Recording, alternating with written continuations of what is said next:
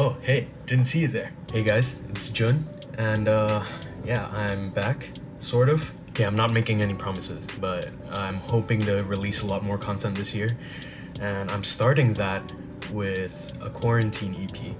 So I just got back from Indonesia. I'm back in Taiwan right now, and Taiwan has 14 days of quarantine.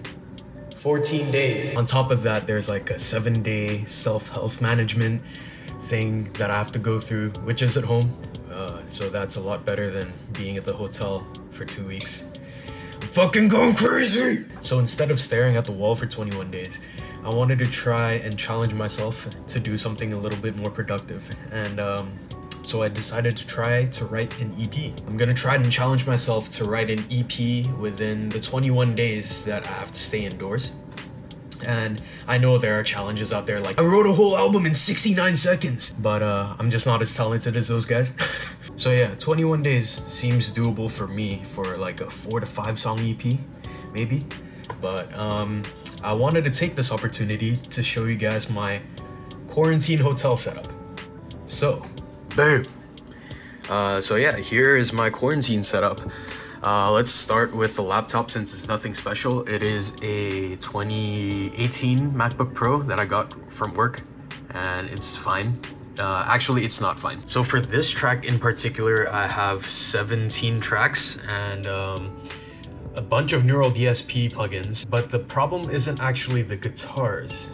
Every time there are drums, the computer just crashes. So for example, this section over here,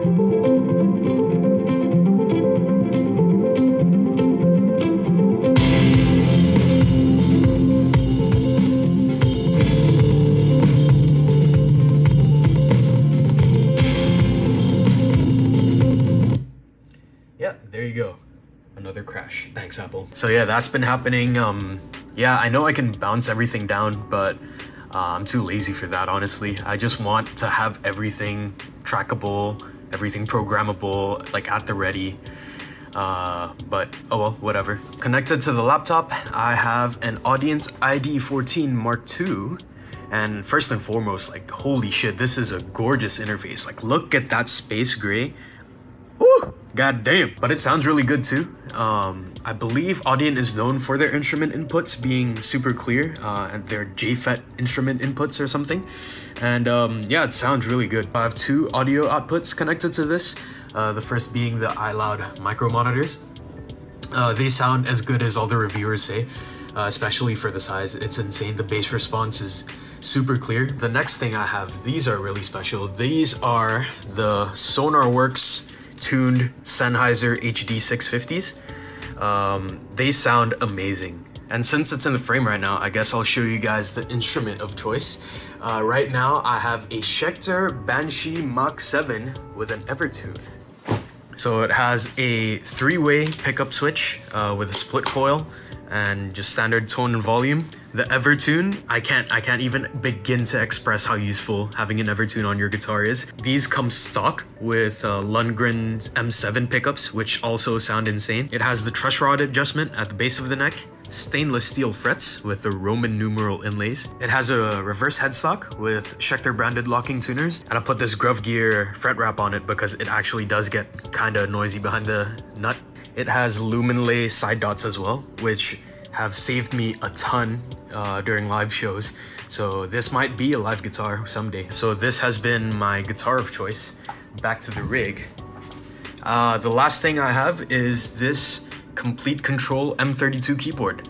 And I don't really know how to play the piano, so I just press the white keys and hope things come out. I've actually been using the DAW control a lot since it's closer to my fingers and I don't want to reach over to the keyboard. I'm using Logic Pro as my DAW of choice right now because that's what's installed on my work computer. And as for plugins, I'm just using GGD and Neural DSP, right? The Prog starter pack, right? And for synths, I'm actually just using the stock Logic stuff like Alchemy and all that. And that's my quarantine setup. So if you guys have any questions on how all of this works, how it feels to play, I actually don't know how this is framed. Yeah, let's go with that. So yeah, if you guys have any questions, leave it in the comments below. And I guess this ends the gear portion of this video, I want to explain where I've been for the past 3 or 4 years away from YouTube. So let's start from the beginning. My Polyphia video blew up. Like, it got like 300,000 views or something, and I got like 8,000 subscribers now, which is insane. But then of course, you can't really release a Polyphia video without a Chon video as well, and that was one of the most requested videos at the time. I worked really hard on that Chon video, and it has a lot more information than the Polyphia one. That video is like 21 minutes long. I know it's a really long video, but I wanted to make sure that I got all the information that I thought was relevant into that video, and it didn't do as well as the Polyphia one. Now, I think there are a lot of factors in why that didn't happen. First and foremost being the thumbnail. I mean, the Polyphia thumbnail, it's like I'm all hype beastie and shit. I'm wearing the Polyphia outfit, right? And I think it does attract a lot of viewers to that video. But then for the Chon one, I think I just slapped a picture from their Instagram and put my face on it, and like that's it. In terms of the content itself, I do think that the music video could have been better, because this time around I was a one-man team. Yeah, I think that's why the video didn't do too well. I might change the thumbnail if I ever get a chance to actually go out and do a photo shoot with this COVID stuff going on. So after all that, the third most requested artist was Pliny. And I hit a wall, basically. Anything that I wrote that I thought was Pliny-esque just didn't gel well with me. It wouldn't have been anything that I would have been proud to release. And there was another big factor that sort of discouraged me from releasing videos, and that was that I didn't have a camera anymore. So for the first 2 videos, I actually borrowed my uni friend's camera, and she had a Sony RX100 Mark V, I think, which at the time was a really good compact camera. But then, since I didn't have access to it anymore and I didn't have a proper camera, I didn't want to release a video where the quality of the video just drastically decreased. Like, I'd be going from something that actually looks really good to phone quality. And at the time, 2019, the camera technology in phones just wasn't up to par. Nowadays, I think you can get away with using a smartphone as your video camera. I mean, I'm using a smartphone right now. But back in the day, there was a drastic difference of quality, and I think people would have noticed. I'm not sure if people would have cared, but I cared. So yeah, I got really demotivated from those factors, and I think I only uploaded like 3 videos across the span of 2 years. But during that time, I still did put out content, just not on YouTube. I actually became very active on Instagram, and that's something that I am still active on, so if you guys do want to follow me, if you give a fuck, my Instagram handle is @fatjound, and yes, that's how you pronounce Jound. But yeah, you guys can follow me there if you want to. Links in the description and everything.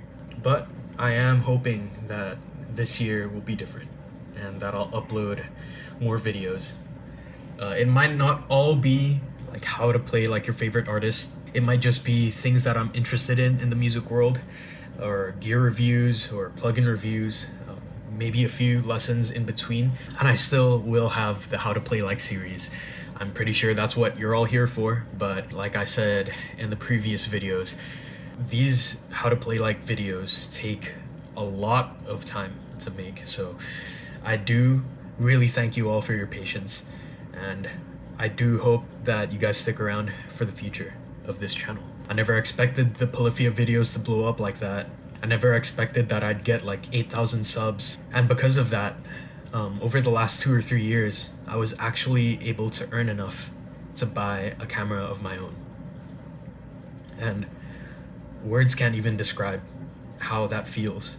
And honestly, I can't thank everyone enough for all your support and for actually taking the time to check out my stupid videos. I mainly consume a lot of YouTube content, and this time I feel like this is the year where I feel confident in contributing to the pool of content on YouTube. I really do want to thank each and every one of you for stopping by and watching my videos and subscribing and sticking around to the end of this video, because that means you actually care about my content. So yeah, shameless plug now. I've been busy with my bands as well. Slowing Oscillation, Zangief, Inertial Addiction, all that stuff in the description below, Instagram handles, blah blah blah. And the last thing I want to say is, Ibanez, where are you at? Let me simp for you. Come on, let's get in touch. Alright, anyways. Fuck. Thank you for watching the video, and until next time, peace.